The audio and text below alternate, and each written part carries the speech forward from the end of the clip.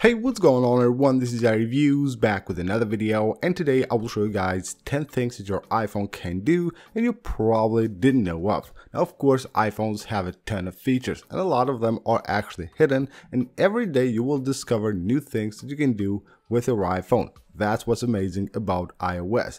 Now another thing you can do right now is subscribe to the channel, as most of you guys that are watching the videos are currently not subscribed, so please make sure to do so. It really helps out a lot.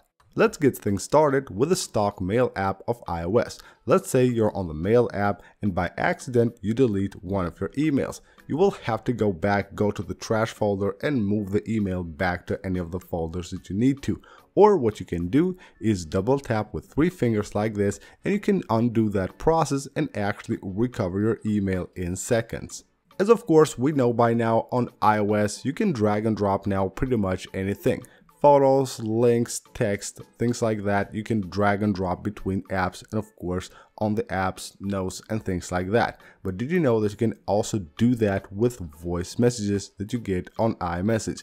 So here's a voice message that I got, and what I can do from here is drag this, and I can of course go to another conversation and drop it just like that, and I can actually now send this to someone else. Now it won't be sent as an actual voice message, but it will be sent as an audio file just like this. So if I tap here, I can send it, and of course the person receiving it will receive it just like that. You can tap on it to open it, play it, and of course even save it to your device. Of course, everyone knows by now that you can tap and hold the space bar to turn the keyboard into a trackpad and move the cursor anywhere you want. But did you know this? This is super useful. You tap and hold the shift button and then tap and hold the space bar, and you can start selecting text just like that. This is super useful, especially if you just want to select a specific text. You can just drag and drop the cursor anywhere you want, tap and hold the shift, and of course then start selecting very precisely.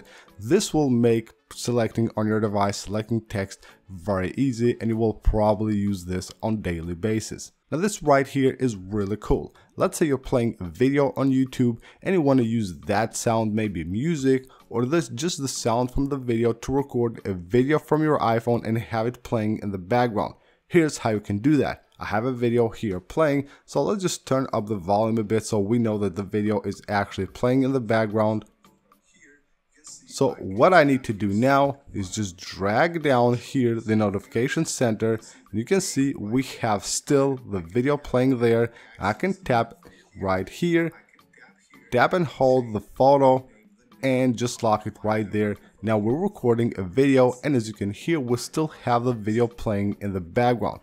Once you're done, you tap here and you're good to go. This right here is a thing that you can do with Siri that is actually super useful, and you will probably need it, especially people who keep their iPhone's brightness on manual. You will actually need this a lot of times. So if you have your iPhone's brightness very low and you get outside, maybe where it's really sunny, you will probably not see anything on your iPhone, and sometimes it will be really hard to see the brightness slider and turn up the brightness of your device in order to use your iPhone. Well, Siri can do that for you. Siri can actually change the brightness of your iPhone to any amount that you want. Or just ask Siri for any amount of brightness, or just ask her to turn up the brightness a bit, or all the way up, or all the way down, anything you want. Turn the brightness all the way up. Just like that, you can see the brightness of the device is all the way up. Now whenever you're with your friends or anyone, and you want to tell them, show them something, maybe photos of a car, of a place, or anything you want, you don't have to actually try to Google it or just search for photos on social media, things like that. Just ask Siri. Show me photos of Kobe Bryant.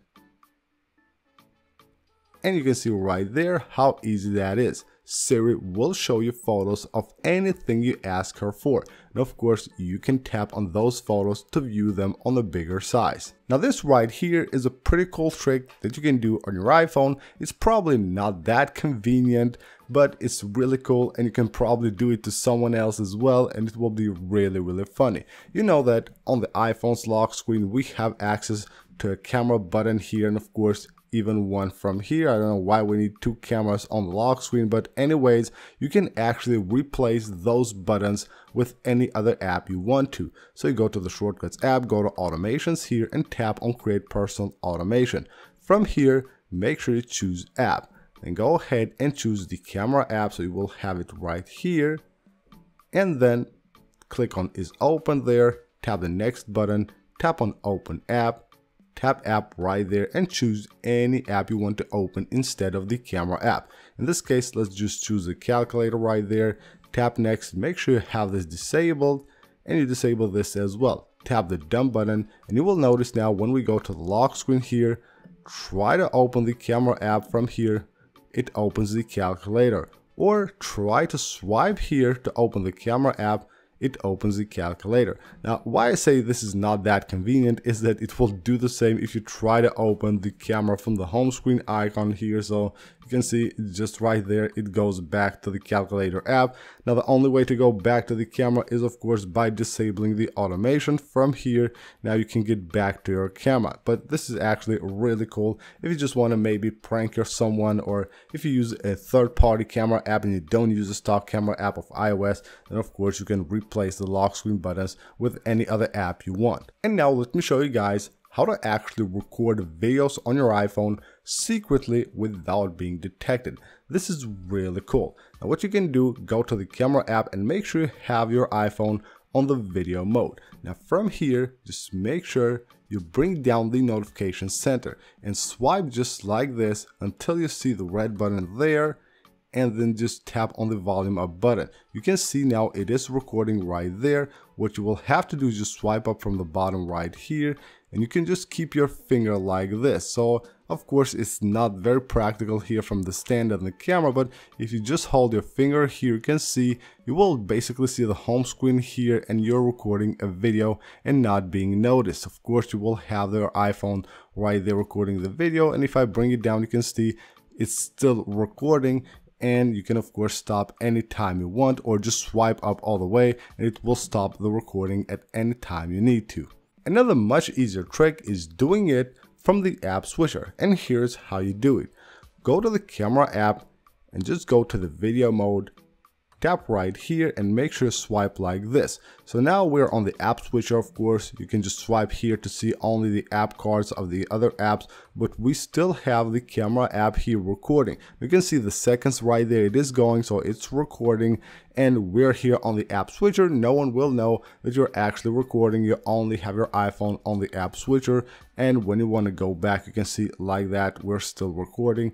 Tap there and you're good to go. You have recorded a video on your iPhone without being detected. Next up is a trick that will let your iPhone tell you who is calling you. So if you don't have your iPhone closed all the time, you leave it on your desk or somewhere around the house, it will actually tell you who is calling. Simply by going to Settings, go to Phone, and then go to Announce Call. And of course you can choose Always here, so every call that you get on your iPhone will be announced by your iPhone, so you know exactly who is calling. And you send this of course as an iMessage, you will get this really cool effect. You can see right here how cool that looks. This is of course a very nice trick when you want to congratulate someone on iMessage. When of course they receive this message, they will receive the effect as well. So that is it for this video, guys. Thank you for watching. I hope you guys enjoyed the videos and all these things that your iPhone can do and you probably didn't know of. Make sure to leave a like if you enjoyed the video, subscribe for more. I'll see you on the next one.